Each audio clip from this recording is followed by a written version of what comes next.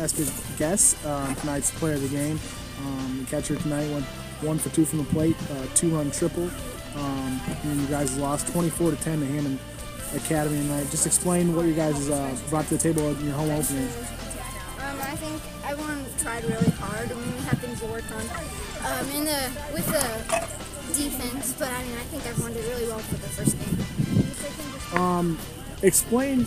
You guys had there was a tough hitter on their team, 00. Just explain what you could see from the plate from her and her contacting the ball. I mean, she was a really good hitter. I mean, she had a great swing. It was hard to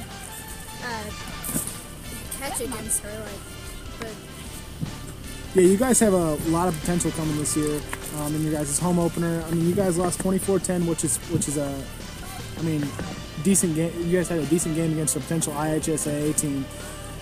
Explain what you guys need to do coming into your game against Kankakee Trinity Academy next Saturday in order to get a W. I mean, I think we need to work a lot on stopping the balls, especially in the infield, and getting things off quicker. And I think we need to really work on really wanting the ball.